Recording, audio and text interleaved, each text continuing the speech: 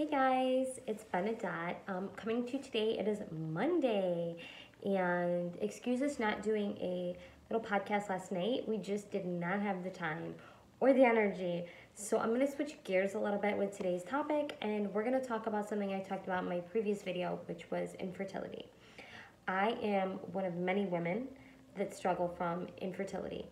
And I wanted to kind of share my journey with you, and I'm going to make this like a 3-part video, this being part 1. And we will answer some questions. I'll go over the whole process with you, what I experienced, and we can kind of start this journey of yours together. And feel free always to ask me questions during this video underneath in the comments. So I have 3 children. My 14-year-old son, I conceived naturally. It was kind of a whoops. Didn't have to have the help of fertility treatments. My 7-year-old son, I had to use fertility treatments. And then lastly, my 9-month-old daughter, I had to use the help of fertility treatments. I was diagnosed when I was in my later 20s with PCOS. I had always had a lot of problems in my teenage years and in my early 20s with my menstrual cycle. But I just chalked it up to what all the doctors said is, oh, you just have painful periods.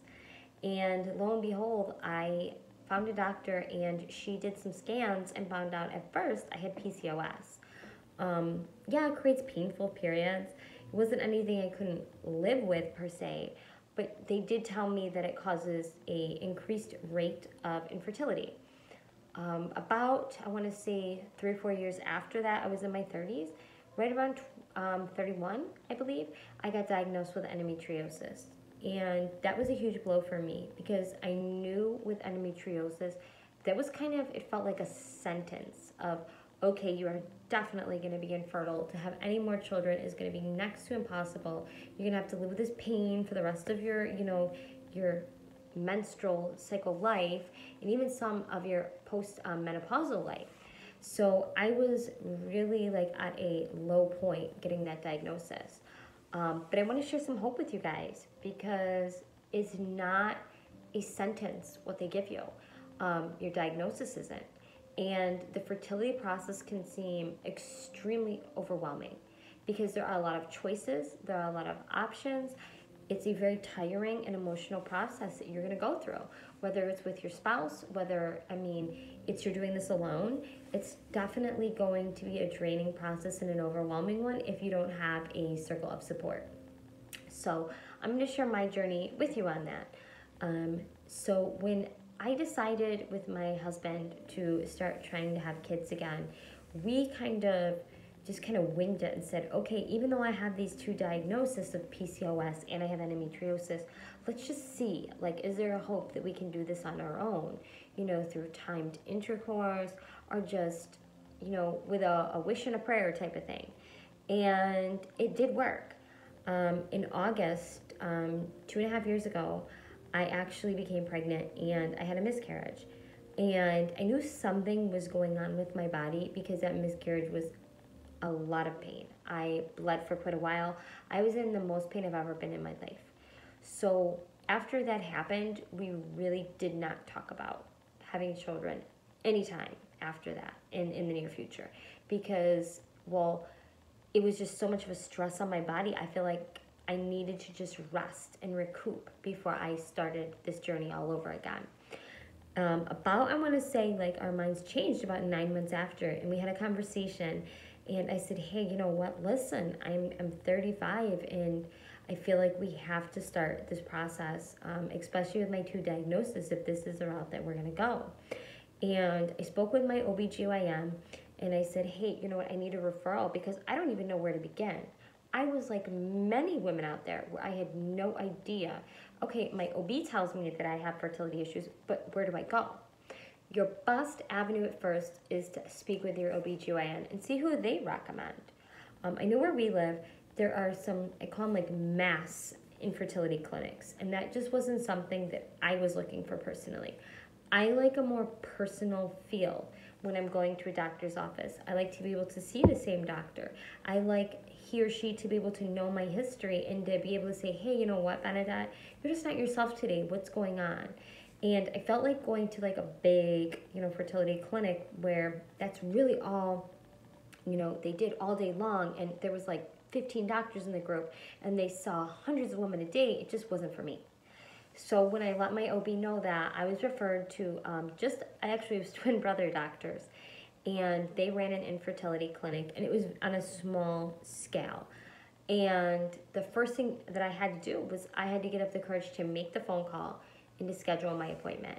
And I'm going to give you guys and gals a heads up that it is not going to be like you're going to get an appointment in most cases within like a week. This is such a demand, this infertility clinics are. I mean, I think I had to wait 4 to 6 weeks, I believe it was, for an appointment. And it's a really hard thing to wait when you're already so excited to begin the process. But I'm going to tell you, through this whole fertility process, you are really going to have to learn patience, and there's going to be a lot of waiting that you're going to have to go through. In my case, we didn't know going in if the infertility was just me or it was my husband at the same time. So on our first visit, that is something that we definitely wanted to talk to the doctor about because we only had my information. So I made my appointment, and like I said, I based my appointment with the doctor I chose after doing research. I wanted somewhere smaller. I wanted somewhere that was more intimate, and I felt very confident going into my first appointment, and I prepared myself for it. Before you have your first appointment, I think it's great if you can bring all your medical records with you or have them faxed over, and also bring your spouse with you or your partner. It's super important. This is not a journey that you need to be going through alone unless you're choosing to do fertility alone. But it's definitely, you're gonna need that support. And there's gonna be a lot of questions that they're going to be asking your partner. And so having them at the first visit is great because your head is just kind of spin with all the questions that you're gonna be asked. Excuse me. So on our first visit, what you can expect. You're not going to be poked and prodded your first visit. It's basically they're going to ask you a lot of questions about your reproductive health. If you've had children before, if you have any medical diagnosis, your family history, and your spouse's or partner's family history as well. From there, they're going to come up with, I would say, a mini treatment plan, and it's just going to be based off of what tests come back next of how you're going to proceed. So in my case, we wanted to see my husband's sperm count, and then we needed to also have some tests done on my end because I have 2 previous children, like I said. And with my last son, it was very simple. It was, here, take some Clomid, and you're pregnant. I knew that this time was not going to be like that at all. So I had a lot of scarring. I have endo, and I have the PCOS. So having the 2 C-sections with the scarring, having the endo, and having the PCOS, it was kind of a triple threat. So I knew that going in, and my hopes were high, but at the same time, they were very realistic. So I needed to have a series of tests done that he ordered that were going to check my tubes to make sure that they were clear and I didn't have any blockages. To check my uterus, make sure I didn't have any fibroids or cysts going on at the time. Also, to do a metabolic panel and see where I was at vitamin-wise, to see where I was at hormone-wise, because that is super important. And then we were going to get my husband's semen samples so that we could compare all the factors together. So our first visit was roughly about an hour long.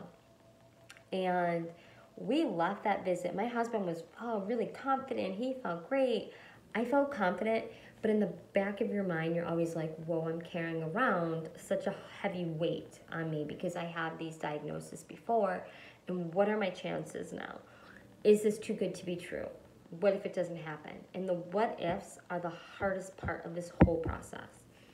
So I started looking online after this first meeting with the specialist to try to find support because I wasn't getting the support from a lot of my family.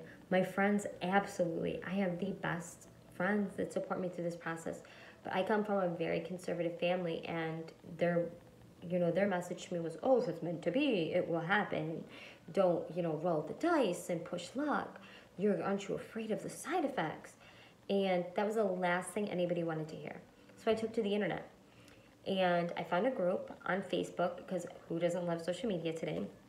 And it was an infertility group.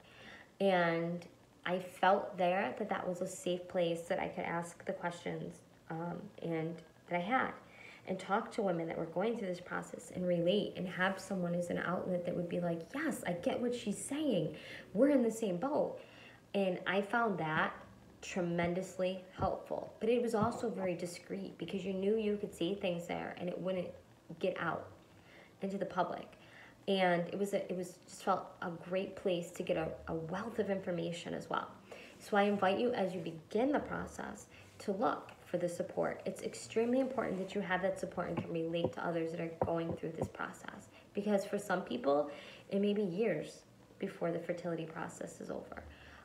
For others, it may be one cycle and you're pregnant. It's going to vary person to person. No two people are the same. So when I eventually went and I got all my tests done, I took my husband to get his tests done that he needed to do. We had our second appointment.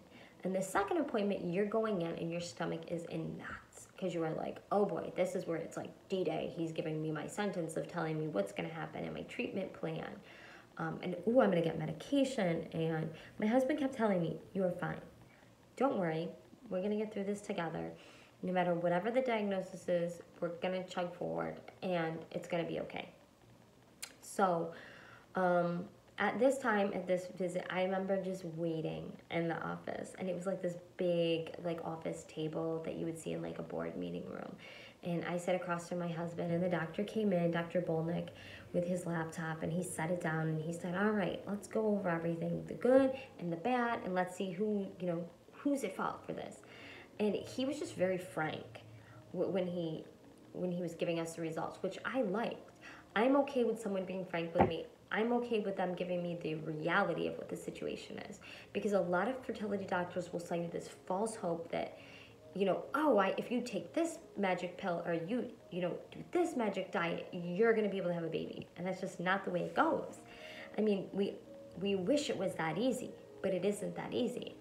So when he sat down with his computer, I remember my palms were sweaty. And I was holding my husband's hand because I knew deep down it was me. It was me the reason that we were not being able to conceive a child. And that was a huge hit to me emotionally. So he read the results, and of course, my husband, Mr. Positive, I call him, he came back with an excellent sperm count. I was lucky, my eggs came back great. The eggs weren't the problem. It was the PCOS and the endo that were the problem.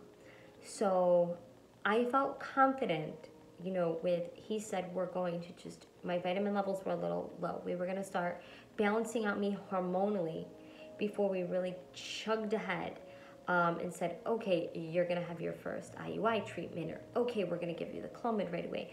I needed to do a little bit of self-care and body repair. So I, just like everybody else, thought, oh, okay, I'm going to go and he's going to give me this pill that day and things are going to be great. It is a process. And don't expect the doctor to just give you the meds